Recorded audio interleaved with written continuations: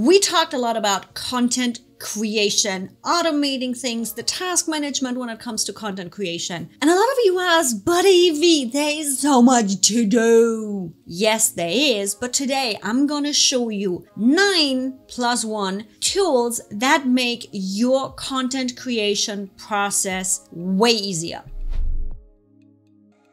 As you might have seen in the last video, I already walked you through the workflow and the process of content creation and repurposing. Now today, I want to walk you through the 9+1 tools we use to really simplify and automate our content creation process so that you can do it too. Let's start in the beginning, and you probably have already seen that. ClickUp. You're on my channel. I've been talking ClickUp for quite a while now. And you might have also seen the content creation workflow that I have ready for you as a template right in my academy. That is where we are managing all of the tasks. This is where you are assigning team members to take care of. Write the social media posts, get the blog post up. Do you have all the content? When is the content going out? All of this task management is happening right here in ClickUp. And if you are interested, the link to the template is going to be right in the description, as well as a link to go get ClickUp with some savings. So pop on in the description and go get your template to not spend hours building this cute little puppy yourself. Now, if you watched last week's video, you know that I'm preaching to start with a YouTube video in the beginning. Well, what to talk about in a YouTube video? What are people actually looking for? What's working? What's not working? Evie, I don't know. That's what we are using TubeBuddy for. TubeBuddy makes it really easy for me to not only know what's working on my channel and what's not, but they also have an advanced keyword research tool that allows me to easier decide how to phrase my title. Because I can say the same thing in 10,000 different ways with using a couple of different words. Now, which one of those are you actually looking for? That's what this keyword research over at TubeBuddy allows me to do. Now, Evie, do I want to record video? Do I not want to record video? The easiest way to get started with videos. Agency owners, this is a perfect pro tip for your clients. If you are a business owner, digital entrepreneur that is still fighting to go live, believe me, going live is the easiest way to start creating video content. The moment you get over yourself and just hit that button and go live, it is what it is. You are not overthinking. You are out of your hole. Everything has to be perfect BS. It just is. And it is fun connecting with your audience. Now, my easygoing, get started, multi-streaming live show tool is StreamYard. Love the guys and girls over there at this company. Love the interface. It is really easy to get started with. Really simple. So when you are starting out with video, you don't want to have to think about all of the buttons in here and there and what it's they have made it really easy for you to get started with live video. And you even can record video in there too. Just saying. Now here's your +1, because I actually use 2 tools for video. StreamYard is my choice for simple, easy, go live, don't have to worry about all the things and scenes and layouts and all the stuff, and multi-stream. StreamYard allows you to stream to multiple different locations all at the same time. Now, my secondary tool of choice is Ecamm. Ecamm is a Mac-only streaming software that allows you to stream to one location. You can stream through the virtual camera into StreamYard and then multi-channel live stream from StreamYard. So that is possible. But now you also understand why I really love StreamYard for beginners, because now we are getting technical. We are getting really nerdy. StreamYard allows you to really get nerdy with your video. Oh look, there's Stephanie Lou and Doc Rock. As you can see right here, destination to Facebook, which profile are we choosing?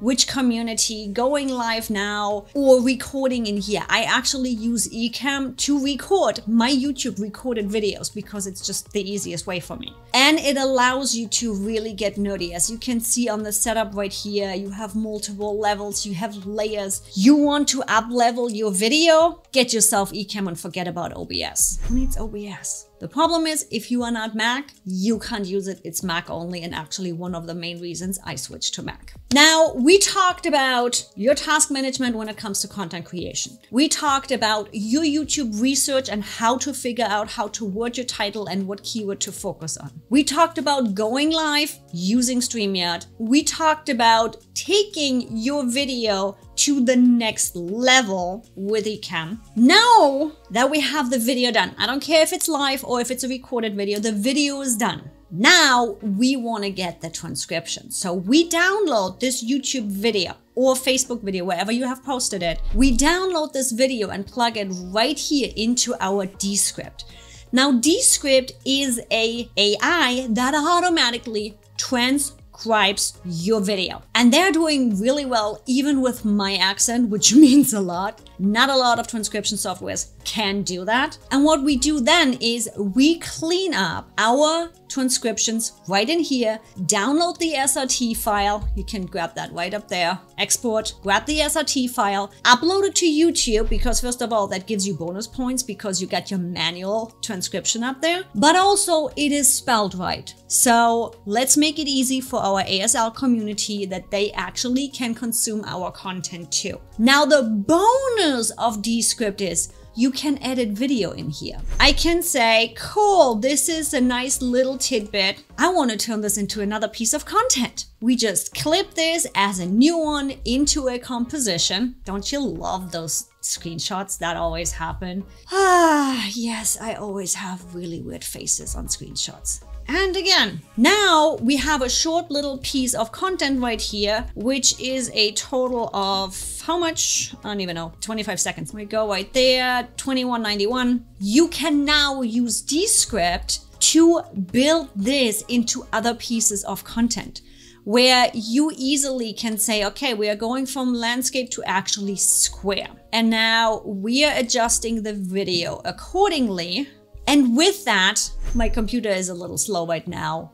I know it looks grainy. It doesn't look grainy when you export it. You can build little bits and pieces of micro content to post right into your feed. And as you saw, there is other sizes in here too. There's a whole bunch, whole nother video for that. Just know we love Descript for cleaning up our transcription as well as generating micro content easily and effortlessly. Now we created all of this content. We actually have to store it somewhere. And if you have watched my content creation template in ClickUp, you already have seen how we handle automation of these assets and all kinds of things. More on this here in just a second. But we are working with Google Drive because it makes these automations really, really easy. It is readily available to all of my team members. I just need to add them here.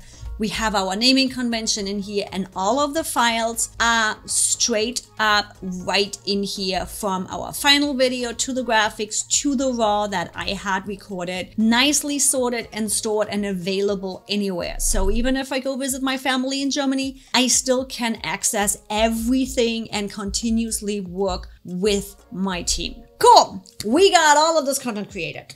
We got the task management done in ClickUp. We got our keyword research done and all the planning done in TubeBuddy. We did the live stream on StreamYard, got fancy with Ecamm, now got it all in Drive. Cool. What do we do with all of this now? We schedule our content. Now, my favorite tool to schedule social media content is Agorapulse. If you've been around, I've mentioned them a couple of times. I love them, first of all, because they have an amazing team. If you know, I only work with companies where the team and the company goals align with me. Not only that, the ability to schedule regularly, but also queue content. So I'm not even going to dive into social ROI. Social ROI is perfect for our agencies and when you are running sales funnels and lead funnels to figure out which of your social media content is working. That going all nerdy, we have another video on that. Simply on the scheduling piece of content, it is so much fun to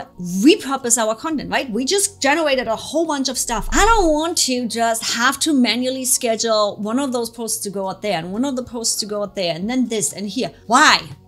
most of your content should be evergreen. Now we took this one big YouTube video and we turned it into 10, 5, 15, 20 different pieces of social media content. Now I throw them in my YouTube evergreen because it's right there. And now this piece of content is gonna go out anytime and every time I wanted it to. And when I told Agorapulse to publish YouTube evergreen content, and you just throw it in there, you tell Agorapulse, okay, repeat this 20 times over the next whatever time and only publish it like every other week. Now imagine this. Just play this through here for a minute.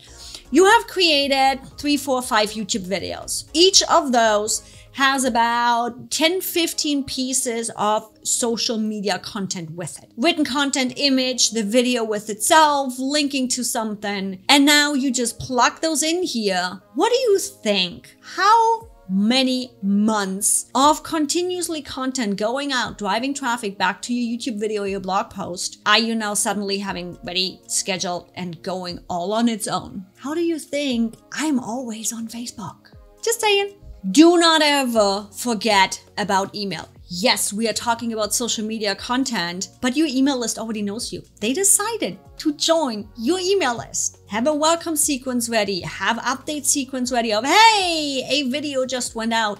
Whatever it is, make sure you are really nurturing your email list because they chose to be there. It's not a cold sale. You don't have to fight to be there. And they are there when you are launching your next project. Already warmed up? Don't just be like, hey, buy my stuff. You do want to stay in contact with them. You don't want to be like the people on LinkedIn that are like, hey, by the way, I just connected with you, buy my stuff. Don't do that. Again, we really want to be smart about our social media campaigns. So Encharge is our tool of choice for email nurturing campaigns because they have a lot of nerdy capabilities. You don't have to use them all. That allows us to combine sales funnels, lead funnels, our website, and all the data we are getting in to deliver a great experience right in your inbox. Now, last but not least, you might have seen this before, make formerly Integromat my automation software of choice because there is so much what we can do in here.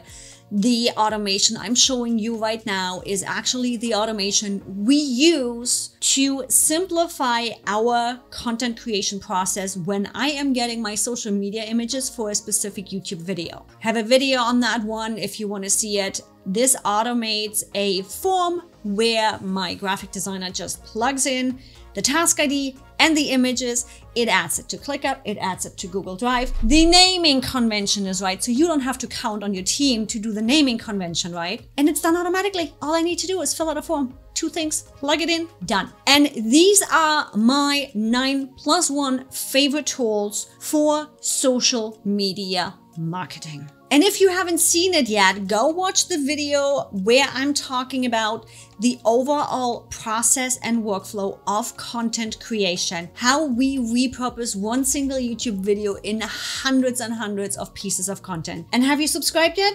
Because we are doing even more videos on content creation and how to make it really easy for you.